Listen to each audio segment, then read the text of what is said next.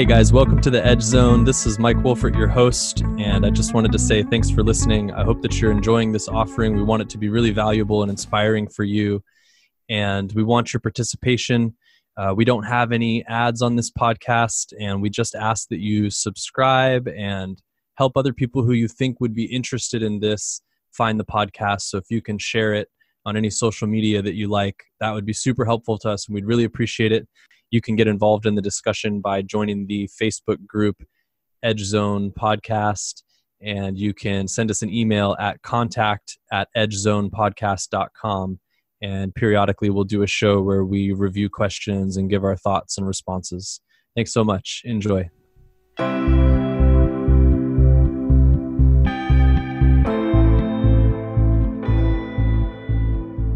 So today I'm being joined by Heather Ray.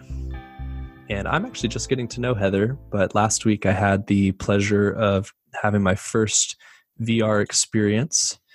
And Heather is a visionary transformative experience designer, and I'm looking forward to learning a little bit more about what that looks like. And she works for and co-founded Andromeda Entertainment. She's from New York.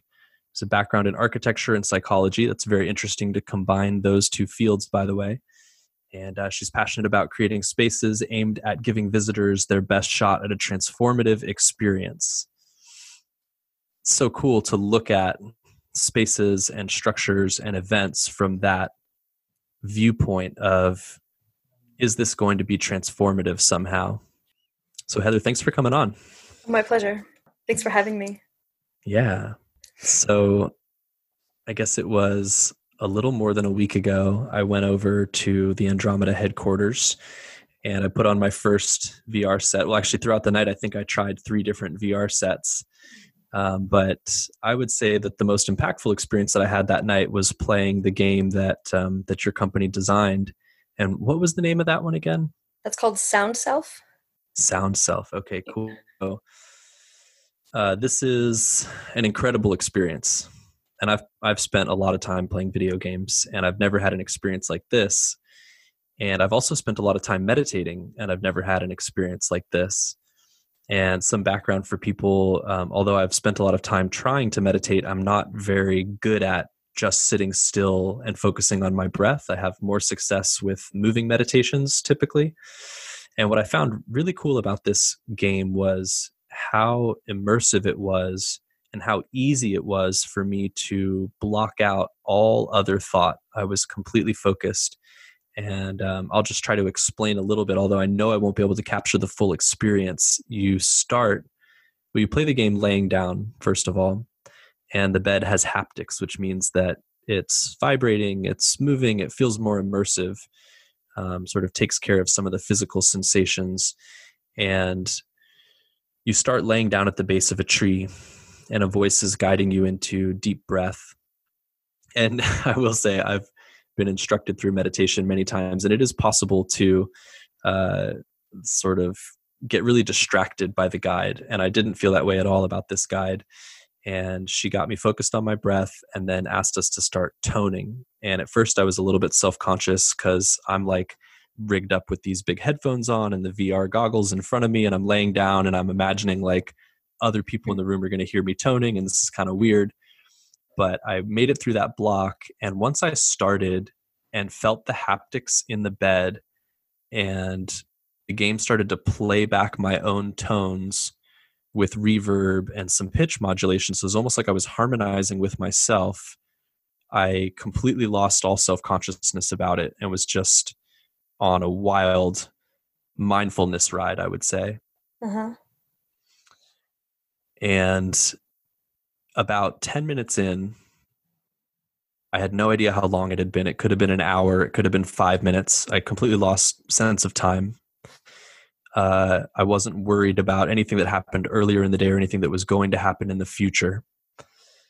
And I started to experience like something that I've only experienced in extreme states of bliss, where my eyes are literally going out of focus and starting to roll back into my head. And And Yeah. then, yeah, you brought me out of the experience about 20 minutes in, you said, but I had no idea how long it had been. And I think I would have been even more immersed and even more impacted by this experience if I wasn't like doing research for a podcast, because there was a part of my brain that was like, I have to remember and maybe possibly describe this. So I didn't completely untether, but I definitely could have. Um, and then I felt lasting experiences later that night. I felt really calm, really peaceful, really present. And the next day, and throughout the week since doing that, I've actually remembered to breathe and even tone as I'm driving for, 30 minutes sometimes or whatever it is. And so one session of the game has helped me to stay more committed to a mindfulness practice throughout the week. So I thought that was really cool. Wow. That's amazing. Yeah. It seems like that's a pretty standard experience with sound self. Even one playthrough does have lasting effects. Um, I've heard everything from "this was just like DMT" to "oh my god, I met God in there." Mm, that's cool. Have you been playing this game for a while, or? Yes, I've been involved since the very beginning. Since my co-founder at Andromeda, Robin Arnott, is his name, was at Burning Man in 2012 and had his first oneness experience on a small dose of LSD. He found himself amid a group ohm inside of a dome, and the LSD assisted him in seeing the voices rise up around him. And when his voice joined in, the voices kind of coalesced into a mandala of light in the center of the dome. And he felt so inspired by this sort of disembodied sense of self and connection with the other people around him that, being a game designer, he thought to himself, geez, I bet I could make this accessible to everyone using digital tools. And so he just started, and the very first prototype actually worked. And what do you mean when you say it actually worked? What was your experience when you tried it? My experience was pretty interesting because I have always had a really intense relationship with my voice. As soon as I could become aware of it while I was speaking, it would cause me to kind of pull back to myself and not want to talk because I didn't like the sound of it. Hearing it recorded was always awful, like torture. And the first time I ever played, there was other people there, and I wasn't in VR. I was just standing in front of a microphone looking at a screen. And I started to sweat immediately as soon as I started making sounds other people could hear. But a few breaths in, the feedback, both the visual and the audio feedback, sort of lulled me into the sense of like disconnection from the sound. Like it wasn't really me, but it was. And so that was a little bit uncomfortable for me. But the next time I played through it, I didn't have that sense of anxiety about the sound of my voice. And fast forward a couple years, and I was like singing the song that was stuck in my head to other people out loud. So it really helped to transform my relationship to my voice, but it also made me a much more effective meditator. I think a lot of Westerners have the same problem, is that we don't have a lot of extra time and discipline to get the effects of spending 10 years on the mountains with the monks and practicing every day. So we really want meditation to come easier than it does. And so this is a bit of a shortcut, and I feel really proud to be involved in it. I've been involved since the genesis of it. Yeah, it's interesting. I think we're all always looking for a shortcut, and especially in the modern day culture, we're all trying to hack life somehow or find the cheat codes. And I would say that is pretty much what I experienced with this game, where there was a time where I was doing Kundalini yoga teacher training, and I was waking up at 4:30 in the morning, and we would do these 2-hour practices. So you're waking up completely fresh. There's very little on your mind because you've just woken up, and you go through this whole yoga sequence, and then there's a lot of chanting at the end. You sit around and you chant, and then you lay down for a while and do shavasana. Mm. And maybe once every 10 practices of sadhana, I would have as deep of an experience as I had through this game. And you think about how much more energy I'm putting into it to get those results. versus this game. Of course, there is hardware and software and everything that you have to acquire, but Mm-hmm. um, yeah, it's so amazing to have this shorter path up the mountain. And I'm really excited about it. I'm really excited about people who would try meditation and get discouraged by the slow progress or by all of the distractions, especially as you're first trying to sort of tame the monkey mind, to be able to step into it with this tool and really and not give up or shy away or feel like they're not good enough at it to meditate. Yeah, it can be a real challenge to the ego to try something like that and feel not good at it. Yeah, it's so funny too because meditation is like um, it's such a personal journey, and yet that voice that's like almost making it a competition is always there. You know, there's no really, it's so hard to turn that off. And I found that even in practicing yoga, I was like slightly competitive about yoga. I find competitive meditation to be very compelling. I don't know if you've ever heard of meditation deathmatch. No, I haven't. Tell me about it. This is an Austin project as well. Some of my friends, neuroscientists and mystics of all kinds, came together to create a sort of a it's a tongue-in-cheek kind of thing, but they put you in like a dome with glowing platforms under you, and they two people at a time with EEGs on their head just meditate, and they're supposed to get a better score than the other player while the MC is heckling them and they're playing death metal and they're running around inside the dome and getting in your face. And, after playing Sound Cell for a number of years, I tried this and immediately got the world record. Like, it was no Wow. problem for me to just tune out or allow in, which is really more what I was doing, was allowing in all of the input that they were giving me and just allowing it to be equal. That's interesting. I Wow. think Sounds Off did that for me. That sounds like an amazing project. And yeah, kudos to being able to surrender to the distractions and kind of integrate it into the mindfulness.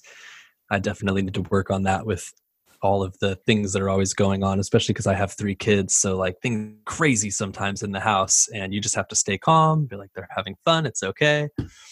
So maybe Sound Self can help me be a better parent. Yeah. So how long, I think, did you say you've been playing Sound Self for 7 years or a version Basically, of it? it's the first working prototype happened in early 2013. I want to say. Okay. Very cool. Very cool. So So 7 years. yeah, And 6 years, I guess. was that the first time that you thought about video games from a mindfulness perspective or from flow states? Absolutely. Yeah. And then when you did start thinking about video games from that perspective, do you feel like retrospectively your relationship with video games before was at all related to mindfulness or flow states?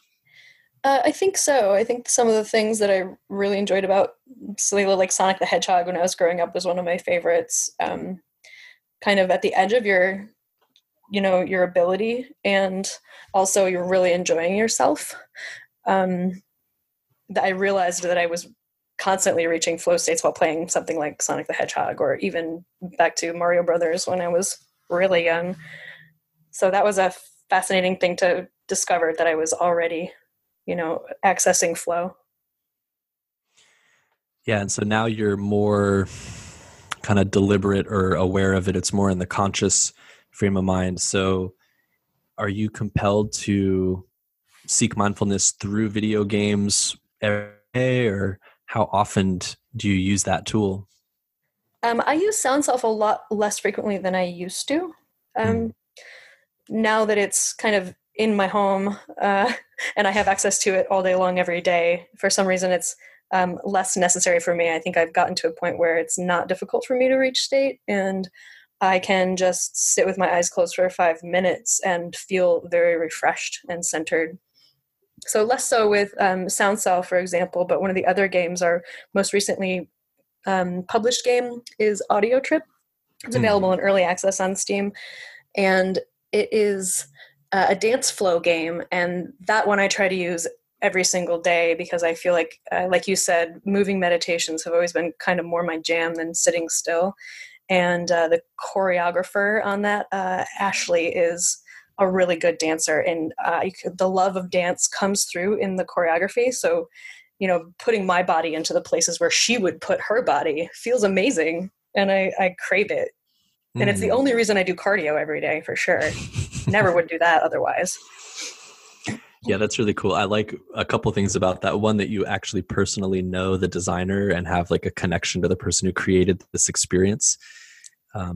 Thinking about being able to make up a dance and then give it to someone else in game form and have them do that dance is a really fun idea to me.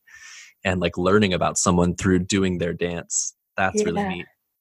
Yeah. And this game is working on a feature called the choreographer, where any player can craft a choreography for their friends to play. I love that. Yeah. That is so fun. Yeah. So, I mean, you're less interested, you're using these games less for mindfulness and flow at this point, and more just doing what's fun and appealing to you. So it's not like something that you're like addicted to, or like, oh man, if I don't get my sound self in, then I'm just not going to have a good day. No, it definitely doesn't feel that way. It's not like a need or a crutch. Like I can't get to state without it. Or meditative state. I just shorten it to get to state because that's how I think of it. But yeah, I don't feel like it's a crutch, and it's not a need. It actually like helped reinforce those neural pathways to meditative state, so that I don't really need it as much anymore. But it was definitely something that got me there quickly, and I guess that's something that we should talk about with people, is that, this will be a tool to get you to a place where you don't need it anymore. We don't want you to be dependent on this. Yeah, it's almost like you're setting these pathways, these grooves in the mind so that you can just get there really fast. But I'm curious, did you notice like at what point that started to happen, since you've been practicing for 7 years in this way? I didn't notice because I don't think I was trying to meditate without it necessarily until let's see, I don't even know when I started actively trying to sit for meditations. So I couldn't really tell you when I noticed, but I didn't have a lot of trouble. When I sat down and closed my eyes, I was there. Yeah. And when you just sit and meditate, do you tone at all or make any sounds, or are you just being quiet? I do both, it depends on how I'm feeling. If I really need a boost and something to stimulate, like the toning really stimulates the vagus nerve. So if I'm feeling edgy or upset about something, the toning really, really helps clear up stuck energy and stuff like that. Yeah, and for anyone who's listening who doesn't know what I'm talking about with toning, you're just humming, and it can be at any pitch, whatever's comfortable for you. You don't have to try to sing a specific note or do anything that sounds a certain way for anyone else. It's just making vibration with your exhale. So, yeah, and I wanted to make a quick distinction here, because we're talking about two things. We're talking about meditative state and flow state, and I think that they're a little bit different, but I'm curious to know, where do you kind of draw the line between those two things? That's really tough. They're so related. Like you could be in a flow state that's more or less meditative, I think, with more like, so for example, when I do work related processes, office related things where I have to like manage data, I tend to make it into a process that's easily repeatable physically, so that I can get into a flow that's physical with my work, even if it's just data entry, So I think that's a kind of meditation. It's a kind of moving meditation when you do that. Does that make sense? Yeah, that makes sense. And I think to build upon what you're saying, I feel like the meditative state is, it's like more calm, more just like centered, and, not feeling very reactive to the emotions. Like you've got time in between receiving stimulus and what you choose to do about it. And flow state is like a higher gear where you're so engaged that you're almost reacting without even thought or consideration. You're just go, go, go. Yeah. And there's a major sort of distortion of reality in that state. Whereas meditation, it's like things are still normal. You just feel different. Yeah. And meditation being mostly marked by internal stillness, I would say. Mhm. Yeah, like a quiet, calm sense, as opposed to like the state of general anxiety that I've gone through most of my life in. Yes. So, what's the most interesting out there game related, VR related experience you've had to date? Oh, okay. So this is there's a really cool game, I guess you can call it a game, in VR called The Wave, which is a social creative platform. It looks a bit like Burning Man at night. That's the setting is like a dark desert, and it's full of all of these digital art pieces that people have created that are musical in some way, and they're interactive, so you can kind of wander and find something to play with. And there's also, you know, your home cave where you can throw a party and you can create your own things and you can invite and you can meet other people. And so we went to play that the other night in a party they were throwing that was specifically like Burning Man party, unsanctioned by Burning Man. And I met someone in there that's from Austin that I actually knew, and I was probably the only one in the room that I was in that was using the flow toys that are in the game to dance with. So people started coming up to me to try to talk to me, and I couldn't hear anybody at first, and then I realized you had to get very close to them. At which point I asked, you know, what the guy's name was, and he told me, and I realized that I knew him. So that was really strange. So when you meet people in the game, are you guys wearing like avatars, or is it somehow an image of what you actually look like? Yeah, no, they're avatars, and they're kind of generic. They have like a few different body shapes and then a few different head shapes. Mm-hmm. So yeah, pretty anonymous. Your screen name is above your head, but that doesn't really tell anybody anything. Do you think that eventually they'll have like almost like a camera on your face that basically is projecting what's actually happening with your face into the avatar situation? Yes, I can't remember who's making it, but I know that there's already a little device that you can like strap to your chest so the camera is looking at your face and your avatar will make exactly your facial expressions and speak with your voice with, you know, the animated mouth. I saw it at, I want to say, E3 or some video game conference that I was at recently, where a guy was just walking around with a screen hanging around his chest and a camera pointed at his face, and his avatar was just, it looked just like him, but it wasn't like a, you know, it was a cartoon version of him. Yeah. Really cool stuff. Yeah, that's super neat. So you basically went to on a digital party. Yeah. And we're able to dance and we're able to use flow toys and we're able to meet people and synchronistically ran into someone that you already know of all the people who might have crossed your path. Right. Of the thousands of people that were in there, I bumped into somebody that I know from my hometown. That's awesome. So why did you guys choose to call the company? I'm always interested in business names because it's something that I thought long and hard about for my business and eventually just had to choose something that felt right. So I'm curious what your process was like choosing the name of your company, Andromeda, and why you guys settled on that. It's a funny story. I was actually out of town when the name change happened, so I wasn't a part of that process. But from what I can gather, Andromeda being our closest neighbor, our closest galactic neighbor, it is coming towards us. So in the future, Andromeda and the Milky Way will merge into a single new galaxy. And I think my team was inspired by the sense that we're driving this huge change, this identity shaking change in the games industry. I like that. That's very cool. Man, that's nuts to think about, two galaxies colliding like that. Is it galaxies or two? Yeah, systems? 2 galaxies. Yeah. Whoa. And, you know, we think of ourselves as the intersection between spirituality and technology. We really want to be able to tie these things together for the benefit of the future of humanity. And so this is like 2 galaxies colliding. And the imagery just really struck me when somebody explained it to me that way. I got back home and they were like, the new company is named Andromeda. And I was like, oh, why? Yeah, that's really cool. Thanks, guys. Good call. Yeah, good thing they had a good reason. Yep.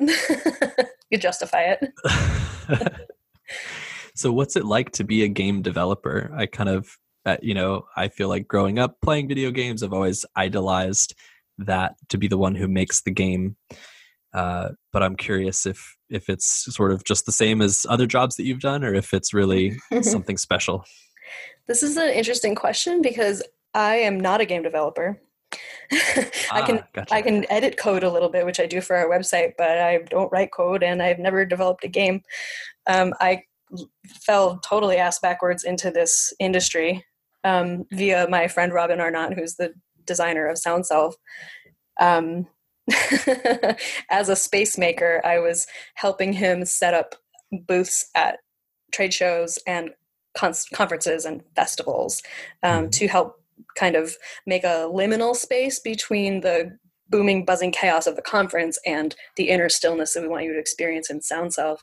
Mm. So the first time I did that was at Burning Man in 2013. He asked me to design a theater for multiplayer use. It was going to be in Deep Playa. It was a gigantic project. I worked full time on it, and ever since that Burning Man, he's asked me to please come along and do the show with him, and that went on for years until he wanted to start Andromeda, and he's like, I couldn't do this without you.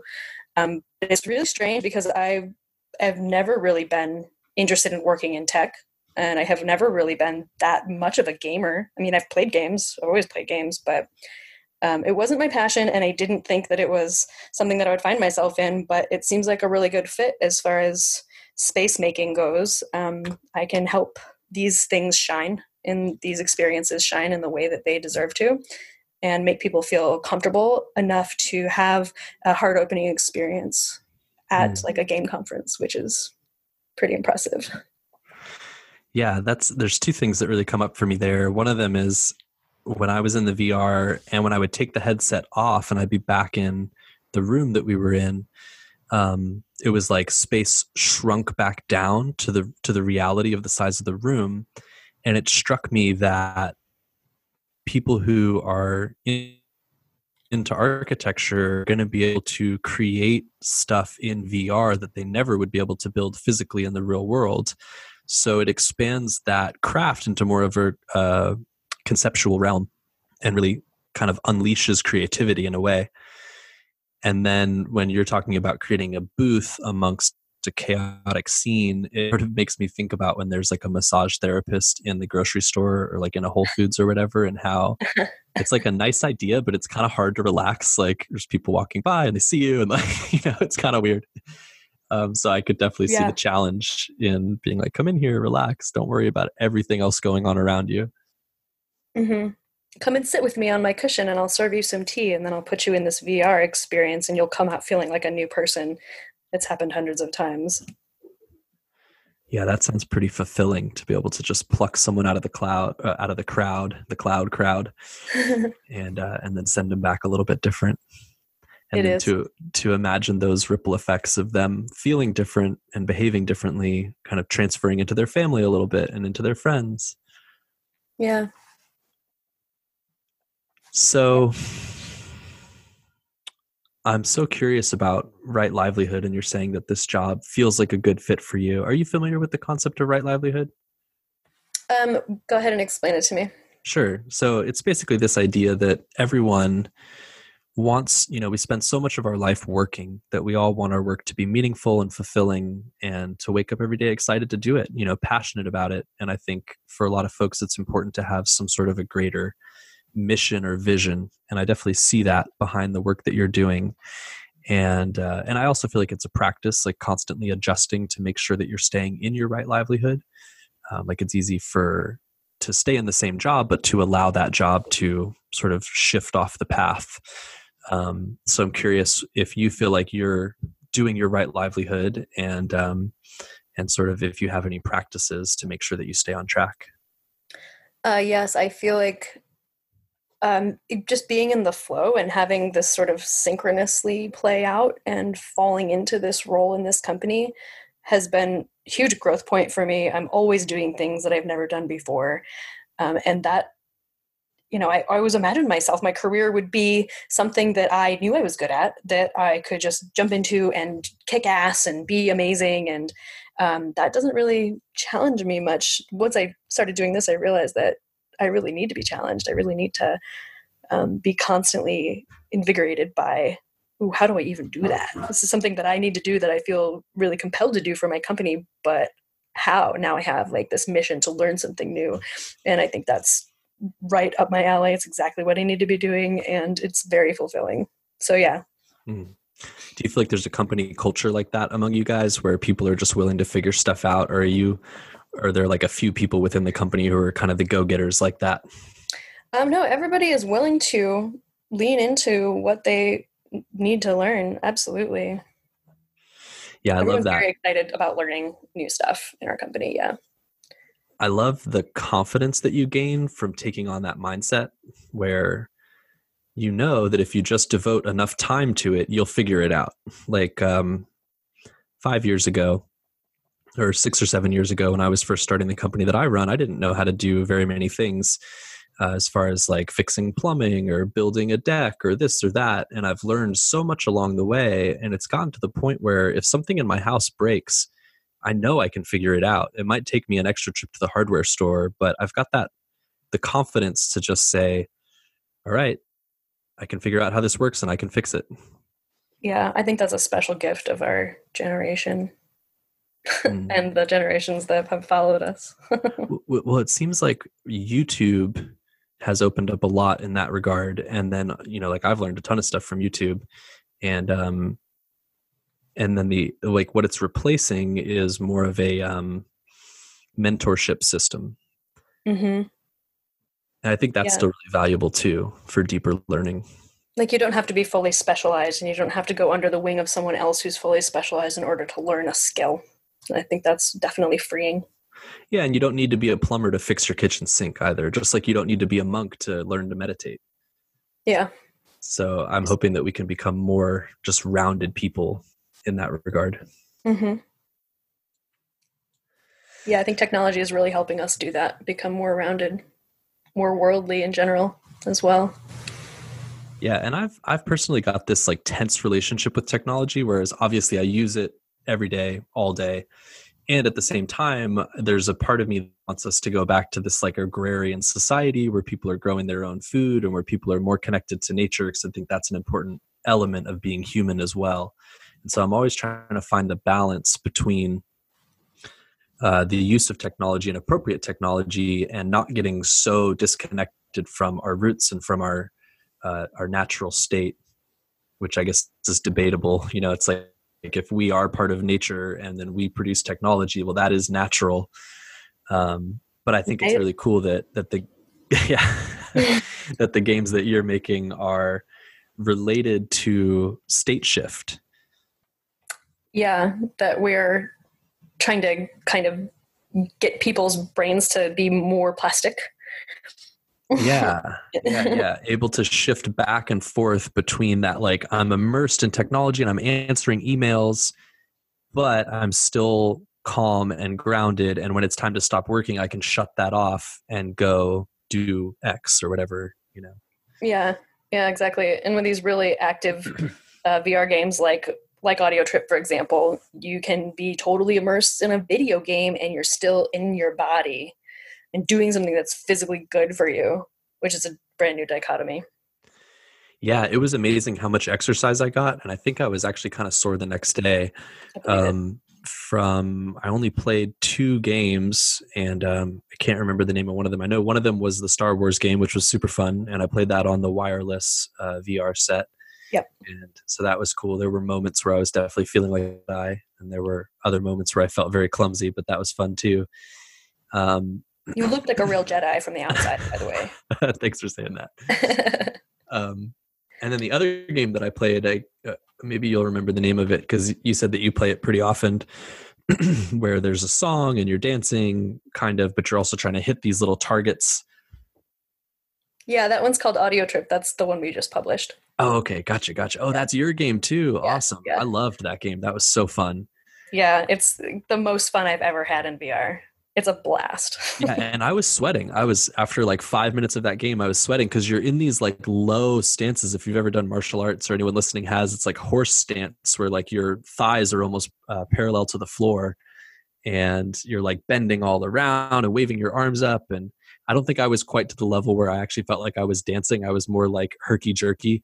But I could imagine after playing the songs a few times, you'd start to find the flow in there. That's what it is. It just takes a few playthroughs to stop kind of reacting to the moment that is already here and start like preparing your body for the goals that are coming toward you. You know what I mean? So you can start to find your flow between the notes instead of just moving your hand to the next one. Yeah. Yeah.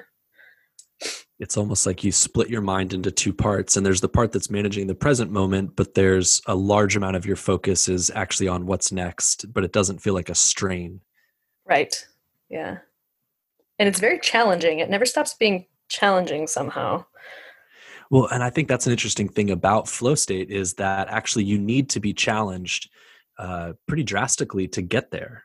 Yeah. Right. So as a company of people, and how many people do you work with, by the way? That's a tough question because of the contractor thing. We have 1, 2, 3, 4. I would say 4 full-time employees and a handful of contractors. I want to say 6 maybe. Sure. Yeah, it's a So great right team. around 10, 11 people. Yeah. So I'm so curious because as a company working on games that are specifically related to flow states, and especially with it being kind of all the rage in Silicon Valley for companies to try to induce flow states somehow within the working environment, especially with coding and things like this, um, do you feel like people are specifically, or like there's a company culture of trying to work in more of a flow state? Yeah, there definitely is. We run something called a holacracy. So it's a self-management system. We have kind of a regimented style of meeting where we have particular kinds of inputs and particular kinds of outputs. And we start every meeting by checking in with each other about our current emotional states and then doing some deep breathing, maybe some toning together, just to get us kind of synced, aware of where each one of us is at before we start to process tensions together. And we have a culture, obviously, of just bringing our whole self to work, and understanding that everybody's got challenges at home. Everybody's got their own emotional stuff going on. And that is who we really are. And we're not trying to put some part of ourselves away in order to be present at work, which I find so refreshing. And I think everybody who works with us really finds it refreshing. Yeah, I can definitely remember working at jobs where I felt like I couldn't be myself, and it's really tiring. Yeah. Yeah, I think for people to imagine a company that produces games and does so in flow state, I could sort of imagine like, you guys are all in this room and there's like cool music playing and like people can get up and exercise when they want to, and maybe some Yes, that some is awesome food available. Yep, I always have fresh fruit. The water cooler has really cold water. We have a really cool device that John, one of our, or he's our CFO, our Chief Financial Officer, has a vibro pad that you can stand on. It vibrates your whole body. So if you start to feel tense or overly energetic, you stand on this thing and it just shakes the shit out of you. So we play with a lot of weird tech, and work is very much like play for us. Yeah. Very cool. So you guys are doing a good job of managing your own workspace. Do you think you'll ever develop a game or a system that other companies can adopt that will help them to both enjoy and be more productive at work? Because I would love that. Oh, that's interesting. I don't know. As far as like digital experiences go, like a VR experience or some kind of a game, that's a good question. I don't know. I do know that like I said, the holacracy that we run is a kind of a game, Sure. because of the meeting style. Mm-hmm, mm-hmm. So there is already a system that makes working more enjoyable and more productive. I would recommend people look into that. The founder of holacracy, Robert. Robert? I can't think of his name. Maybe you should cut this out. That's all right. He lives in Austin anyway. Oh, cool. Yeah. Do you know how do you spell holacracy? I'm a terrible speller. Yeah, it's HOLACRACY. Cool. Brian Robertson. His name is Brian Robertson. Ryan Robertson, Austinite, Holacracy. Yeah, so rather than trying to like play some special digital experience while you work, you're saying really what it comes down to is management and doing things just from a more human, authentic place and connecting with each other as humans as well as sort of components and team members of this greater thing that has specific goals and whatnot. Yeah. Yeah. It's like we're playing a game together, and the game output, the win state, is we publish games. Right. Yeah, and sometimes you can get so focused on the goal when it's not worth sacrificing the experience of we're all human and we're all here and we can have at least a little bit of fun every day. But I know I'm guilty of being like, oh, we've got this goal and we have to sacrifice the present moment in order to meet this goal. But what I found is if you do that too much, it becomes your regular just mode of operation, and it gets Yeah, and kind you're of just baked in. reacting. Yeah. And you're just like, there's always another goal. There's going to be another goal. So I'm curious now that I've tried VR, I'm curious about how this is going to spread into our overall lives and what your thoughts are, since you've kind of been in this space for a while thinking about it, kind of like the transition of smartphones becoming more ubiquitous. Do you think something similar is going to happen with VR? Yeah, I mean, I think the evidence is like everywhere in sci-fi. If you like sci-fi, I think the evidence is everywhere that this will become ubiquitous because we're just itching for it. And I would give it 10 years or less before this is like everyone has a reason to use it once a day. The hardware is becoming more accessible and cheaper and smaller and requiring less technical savvy to use. The games that are available are getting more and more polished. And I definitely see it becoming ubiquitous. Yeah. Do you think that people will be carrying around glasses that can do VR and also like, what is it? AR, I guess, altered reality, augmented reality. Yeah. I cannot imagine the future doesn't contain that. Yeah. Currently, what is there? There's like Google Glass. I don't know if that's what it's called anymore, but it was like a headset that was relatively small and kind of had a projected display on the glasses. And if that was, that was years ago that came out. It didn't take off at the time, but I think we're getting there. I think that's right around the corner for sure. Yeah, I just typed it in real quick, and you were right. It is Google Glass, and they're like $1,000 pair of glasses that can function as a screen, I guess. Okay, yeah. So people will be wearing glasses, walking around, and I guess just for the audience, the difference between VR and AR, VR, you're in a virtual space, and in AR, you could be walking around and things could be superimposed over what you're seeing, like information about what you're looking at or, things like this. Yeah. Which is I think also all over sci-fi. You see these heads-up displays in various movies where, let's see, what's the one I'm thinking of? The Terminator, where the Terminator can look at a person and know who they are and how they're aligned and all that stuff. Yeah, I think that's definitely in the future. Yeah, and it's interesting that so much of our, like you just brought up the Terminator, so much of our future tech reference is from like a cautionary standpoint, or like this is what could happen if if things get out of hand. Are you someone who loses sleep over the idea of AI? No. Nah, not worried about it. Why not? I don't think it's worth me personally worrying about. I don't have any control over those people who are trying to develop that stuff. I kind of just hope in my heart that if they have these worries and that they're staying up at night thinking about it. Doesn't do me any good to worry about it, so I try not to. Spoken like a practice meditator. There's like a flowchart thing like, am I worried about something? Yes. And then you go down, stop here. Yes. Can I do something about it? Yes or no? No. Stop worrying about it. Yes. Okay. Have I done the thing about it? And then it's just like, if you've done everything you can, you stop worrying about it. It's a really simple diagram. I love it. Yeah. Basically, the whole point is to just stop worrying about it. But isn't that such a Exactly. tall order? Like, control your thoughts, control your brain state. Go ahead, try. Yeah. Takes a lot of Well, it's like practice. do everything that you can, and then when the worry comes up, keep telling yourself, "I've done everything that I can." Yeah. Um, but if we all worry enough about AI, don't you think it? Don't you think it will do absolutely nothing?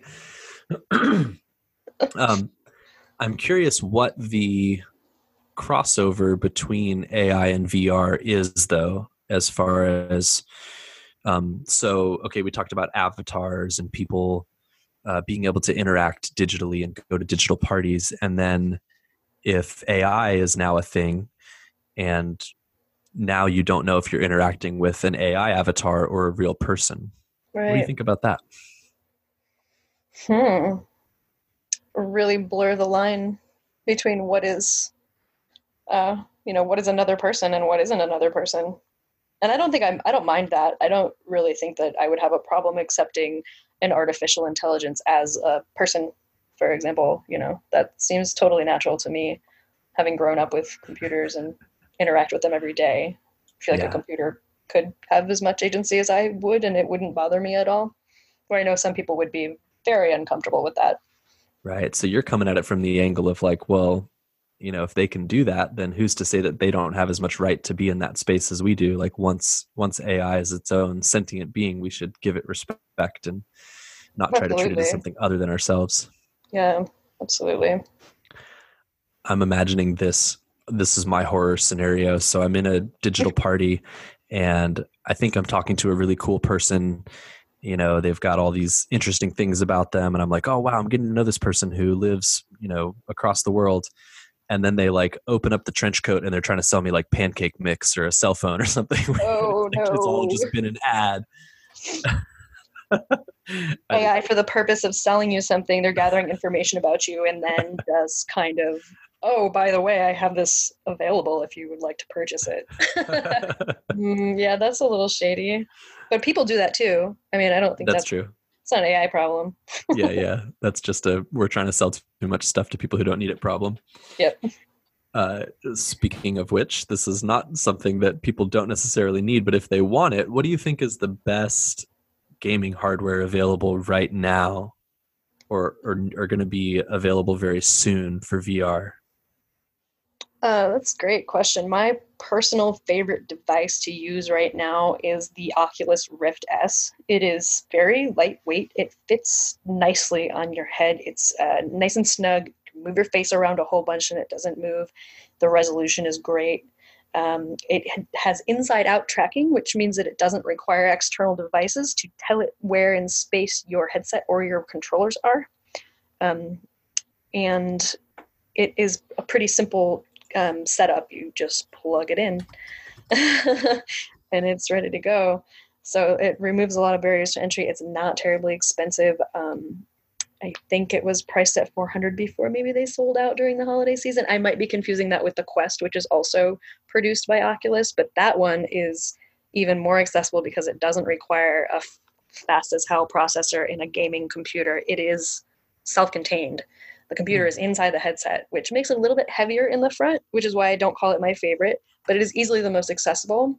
And I know that they did sell out of those during Christmas and probably have, or during the Christmas holiday, and probably have raised the price at this point for the next batch of them. So probably around $400, $500 for this all-in-one device, which is a huge step up from throwing down 1800 for your gaming computer and your Vive Pro, which is a badass headset and has really good resolution and does all the good things, but it's bigger, it's bulkier, it has kind of external headphones, it has this external tracking.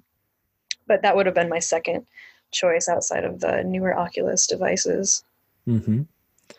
Yeah, it looks like the Oculus Quest is listed for $400, and the Rift is a little bit more expensive right now. Is it But in that's stock pretty though? cool. Yeah, I don't know. I don't know. Yeah. I'm not even gonna pretend to buy it right now. Just end up really buying it. Um, so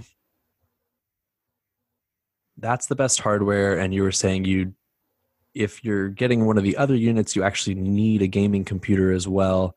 But yeah, that's amazing to me that they can actually contain all the necessary hardware in the unit itself. I didn't realize that it had come that far. That's really cool. I wish I could tell you more about how the technology works, but I think it's basically like a cell phone computer. You just need a good internet connection and you can do all the same things. Yeah. So how good of an internet connection do you need? Is it like fiber or is That it? I'm unclear on. I mean, I don't have fiber at my house and you used the Quest, so Yeah. Yeah. It yeah. was working well. Cool. I wonder if my country internet will be good enough. Mm, Um, so one of the things that we talked about last week that I was really excited about, you mentioned that they're using VR to train new surgeons, yeah. and I thought that was really cool. And we both sort of had a moment of like, oh my god, I'd never thought about, or at least I had never thought about a new surgeon who's doing their first surgery, and how nerve wracking that must be, and how unlucky it is to be that patient at the same time. So it Yeah. makes perfect sense to me that VR is an awesome application for that. Do you know of any other professions that are starting to use this for education? Oh, yeah.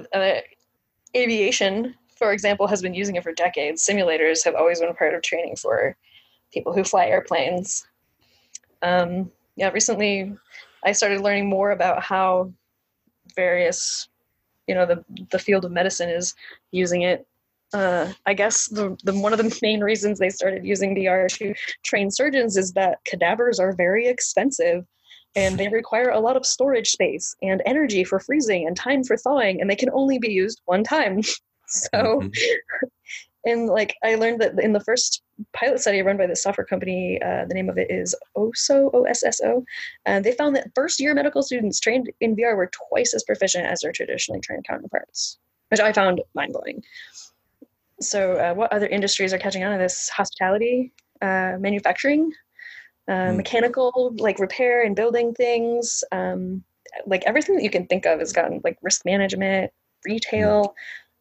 Everybody's got some way of training people in VR, even if it's just like their training video, but you're in it and you're interacting with it. You know what I mean? Mm-hmm. Mm-hmm. Yeah, I could really see, especially like police officers learning different scenarios Mm-hmm. where you're so tense and you need to go through that tension to get used to it, Mm-hmm. where it might be a completely peaceful interaction or it could change very quickly to a life-threatening interaction. And how do you Yep. train someone on that? That's such a tricky thing. Yeah, it seems like it would be far more advanced and more conservative than using paper targets and real bullets. Using digital targets and digital bullets. Yeah, and just being able to actually set up a realistic scenario Mm-hmm. and run through it like that. Yeah, the um, versatility of that beats everything that they've been doing hands down. I don't know that they're using it, but it seems like they must be. yeah.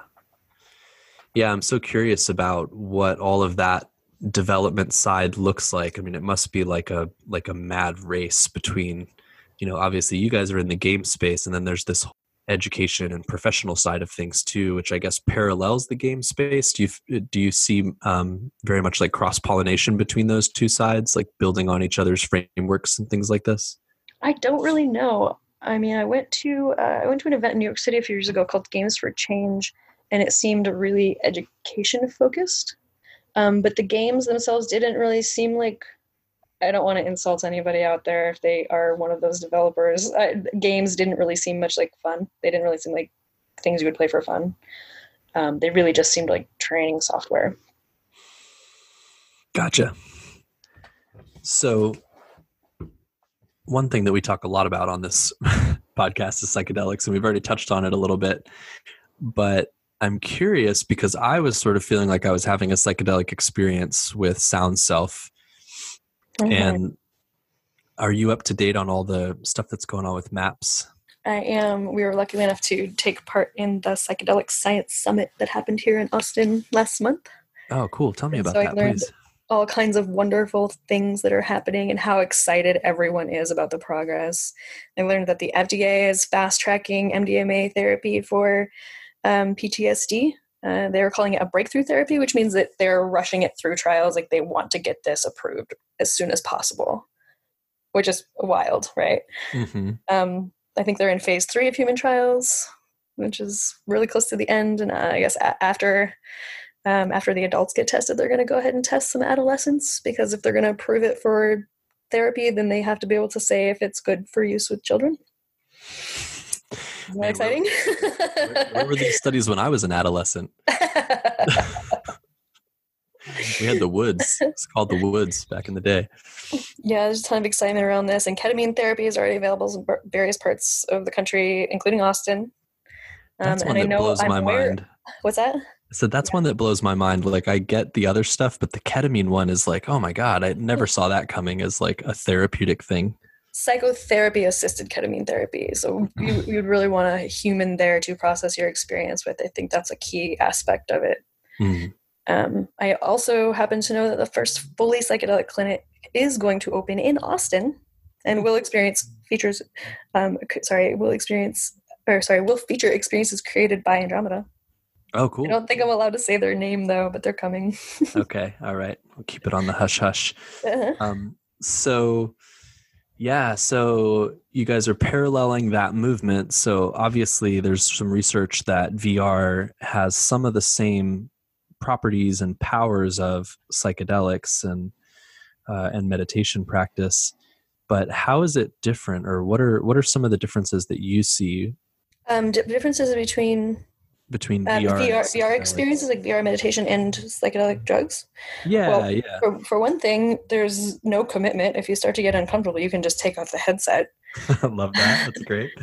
There's no uncomfortable come down period. There is no other psychedelic experience you can pay for once and use infinitely that exists in the world.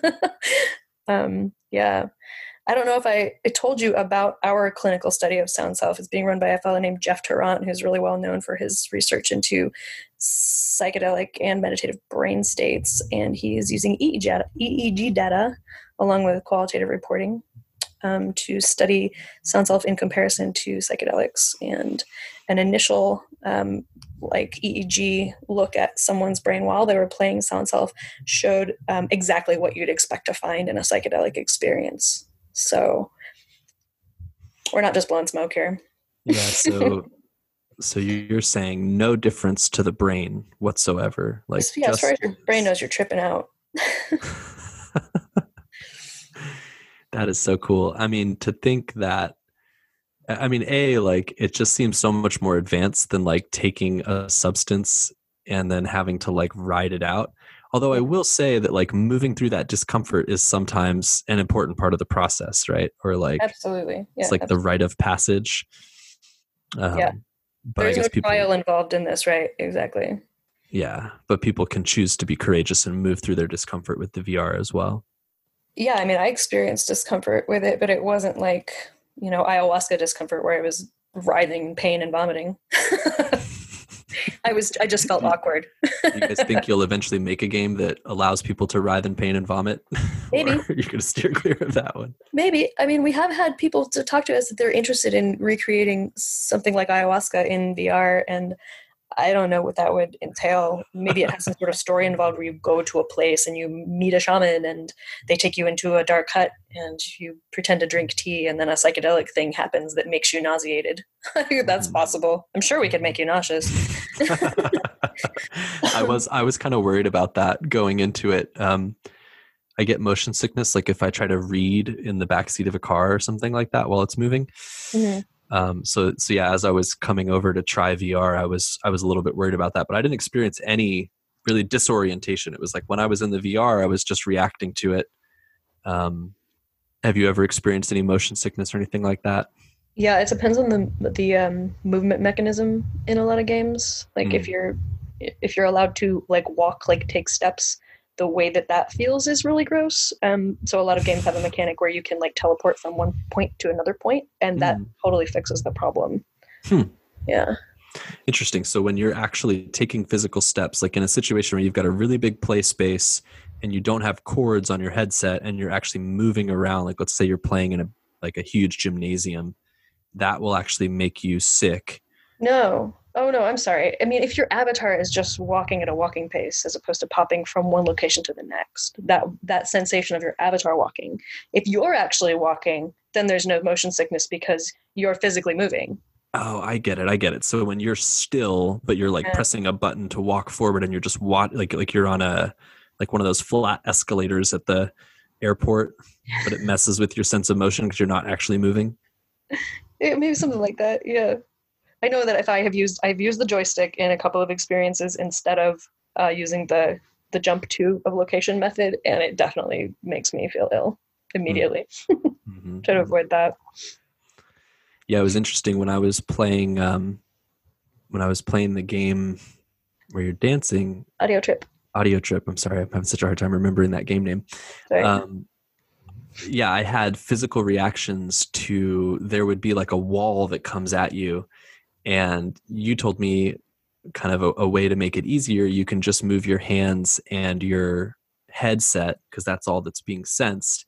Yeah. And when I would do that, I would still flinch when the wall was like hitting my body. Like it was hard for me to get relaxed about that. Like I Yeah. felt like I really had to get out of the way. It takes a while to get used to it, but eventually it just doesn't bother you anymore. Yeah. Yeah. Do you think that they'll make like I was thinking when I was there, it'd be cool if the floor moved so that I could stay in this smaller play space but walk around more? Or do you Yeah, think they'll just have bigger play spaces? there's a couple of different companies that are working on stuff like that. There's one that's kind of, I can't remember the name of either of them. I apologize to your listeners for being a shitty source of information, but there's like one that's shaped like a bowl that you use like with your socks, and you can walk, but you just slide around on it and it feels like walking. That sounds awesome. And then there's another one that's like an omnidirectional treadmill. So it senses your location and kind of reacts to you so that no matter where you step, you're going to be in the center of the treadmill. And that's not something that I find necessary at all because, I don't really want to go anywhere. Yeah. I don't want to play. I'm not personally into playing games where I feel like I need to run around in big spaces or whatever. I'm not into shooters or stuff like that. Mm-hmm. But I can see why it would take off if they became, you know, affordable.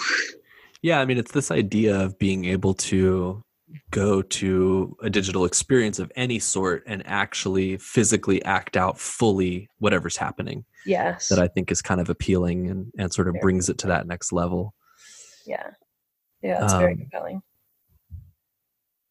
yeah, and I think the exercise component of it is really exciting to me because I spent so much time just sitting on my ass playing video games. And I think I would have been infinitely healthier had I been playing games that actually gave me real exercise. So I'm excited for kids who are going to grow up with this. I mean, on one hand, I'm like scared for them because it's so like, I'm growing up with Tetris over here and I'm still addicted to video games. And these kids Mhm. are going to grow up with these amazing games, but they're actually going to be getting exercise while they do them. So it's like kind of excited and a little bit like, oh my God, I hope people don't just spend their whole lives in VR now. I think it's a distinct possibility that some people will. I think enough people are already never leaving their computer screen that that it's probably going to happen to some people. Yeah. And that's a good point though, that, shit, we're already spending all this time just staring at a screen in our hand or in front of us on our computer. Might as well just actually have a more immersive experience if we're going to do that anyway. Yeah. But then again, if the games can help us have more mindfulness, that ultimately will help us to manage our own addictive tendencies. So maybe Yeah. you guys can help balance it out. That's kind of the idea, that hopefully people who are subscribed to all kinds of virtual experiences will also be subscribed to mindful virtual experiences to help them mitigate that possible issue. Yeah. Hmm. So I feel like I'm wrapping up on my questions, but I want to learn more about Andromeda and what you guys are working on. Do you have any new titles or ideas that you're super excited about that are coming in the future? Yeah, all of them are really exciting. All of our titles are new. Audio Trip, which is currently in early access, like I said, through Oculus, Vive Index, and on or Valve, sorry, Vive and Valve Index, and on Steam. And then, so Sound Self is not released yet, but it is in a closed beta. So if you wanted to join our Discord and play Sound Self and give feedback on that, it doesn't actually require a VR headset or any of the other stuff. You really just have to have a pretty good graphics processor to run it, and you can play it on your computer screen. So that's the only other one that we're publishing, but we have relationships with several other games that we just want everyone to know about, and we'll take them to shows and show them to people. For example, Deep VR is another meditative experience. It's a breath-driven thing, and you just breathe, and you get to explore this surreal underwater world that's super beautiful, just using like a presence with your breath. So another one is Microdose VR, which is being developed by the Vision Agency, which is artist Android Jones and his team. And this is like a deeply psychedelic flow game where you paint in the environment with these mind-bending animated forms that are just set to this awesome soundtrack, and it feels really freeing and exhilarating. Definitely psychedelic. I just read about that game. Microdose. Like right before, Microdose. Right before doing this podcast, I was reading Stealing Fire, by Stephen Kotler, and I was like, wow, that sounds really cool. So I'm glad you mentioned it. Yeah. What else do we have? We have Cards for Connection, which is not even a video game, created by an Austin local. Her name is Erin Hickok. This is like a card game that's like, it's like her antithesis to Cards Against Humanity, where it inspires heart-opening, genuine human connection. I love it. Take it to parties, have people play it, and everyone loves it. And then there's another one that's it's a technologically assisted flow game that's called Group Flow. It was created by a guy, Mikey Siegel. You may have heard of him, founder of Consciousness Hacking. And this is kind of a system of wires and lights that I find very confusing and have not played with yet, but people have really amazing connective experiences with these, because it connects you to other players' biofeedback and creates like group cohesion, even just between two people, but it can work in large groups of like up to 20 people. Yeah, I think I read about this on your website. Like you can hear each other's heartbeats. Yeah. That's so cool. Yeah. And you can hold a little bitty light in your hand, and it pulses to the rhythm of your heart. And then you can like hand your heart to another player, and they can feel your heart beating in their hand and watch the light glow. Yeah. So if you wanted to follow us on social media, it's at Enter Andromeda, or you can sign up for our newsletter on our website, www.enterandromeda.com. Cool. And you mentioned a Discord. Is that like a forum server type of deal? Yeah, it's a little bit like Slack. I don't know if you've ever used the workspace Slack. It's kind of set up that way, but it's mostly just for teams to talk about stuff. And it's totally open. How do you find our Discords? That is a good question. I like that it's called Discord, though. Yeah. If you go to enterandromeda.com and go to the titles section, there is Discords for Sound Self and Audio Trip listed at the top of those pages. So if you want to join up, that's how you do it. Cool. So you can give some feedback about those experiences. Yeah, one thing that I forgot to mention about Sound Self that I thought was really neat was it was reacting specifically to the tones that I was making. So if I went more high pitched, it was the lights would change, and the sort of feedback that I was getting from the game and the haptics felt very different than when I would tone low. And so it actually felt like I was playing an instrument that also generated visual feedback. And it was a really, really both fun and also like satisfying experience. Yeah, it's so unique in that way that it can be fun and stimulating and calming, and it's pretty amazing. I'm really glad you enjoyed it and got a chance to come over and try it. Yeah, thanks for letting me try it. I felt like I was getting like a free futuristic arcade experience, so that was really fun. And yeah, I can't wait to try some more. And I'm really excited about the game that you just mentioned with the biofeedback. And I'm just thinking about like when I get into an argument with someone, or when, like there's a rub and we're kind of butting heads about something, if I could actually like hear that person's heartbeat and like hear their state changing into more of like a distressed, like uncomfortable place, I feel like I would be so much more empathetic. Instead of being focused on the idea of whatever the rub is, it's like, oh, there's a person here in front of me. Like that comes first. Yeah. It reminds me of something a couple friend of mine couple friends of mine told me they do if they have a really intense disagreement. They take all their clothes off and lay so their skin is touching on their side and continue the fight while naked and touching each other's skin. And it helps a lot. Yeah, I've actually heard a couple. Yeah, I've heard that recommended as well, like naked arguing. And it's funny because it's so like when my hackles are already up, it's the last thing that I want to do. Like, you know, like have even just like a little bit of physical contact because I'm so like, just, yeah, it's like hard for me to relax into something like that. But that is the state change that you need to stop being an asshole, you know, but it's like so hard. It's so hard sometimes. Precisely. Yes. Be vulnerable and allow connection, even though you're upset, and you will feel less upset. It's true. Mm-hmm. Yeah. Yeah. Well, I'm so excited for just knowing that you guys are out there. I love knowing that there's groups of people, teams of people working on things from interesting angles, and kind of gives me hope for the world that that you guys are doing what you're doing. So thank you. Yeah. And thank you for doing what you do. We talk a lot about systems and synergy, and boy, I cannot wait until you can take an augmented reality device out into a client's yard and put their headset on them and let them walk around in the design you've created for them. That's just around the corner. Yeah, I'm really looking forward to that. I've been spending a lot of time this week staring at two-dimensional designs, and if I was actually like creating the reality in VR or AR, that would make me so happy. So thank you for being a part of that transition. That's going to be amazing. Yeah, I can't wait to see what you come up with. All right, Heather. Well, I look forward to talking to you again soon, and I hope you enjoy the rest of your day. It was a pleasure. You too. Thank you. Bye-bye. Bye. Hey guys, this is Wes, your host and producer of the Edge Zone podcast. Thank you so much for listening. Mike and I love putting these episodes together and having these discussions, and we would love to hear from you. So if you have a question or a comment, please reach out to us at contact@edgezonepodcast.com, or you can join our Facebook group, Edge Zone Podcast, on Facebook. We will do some episodes where we field your questions, and we are really looking forward to hearing from you.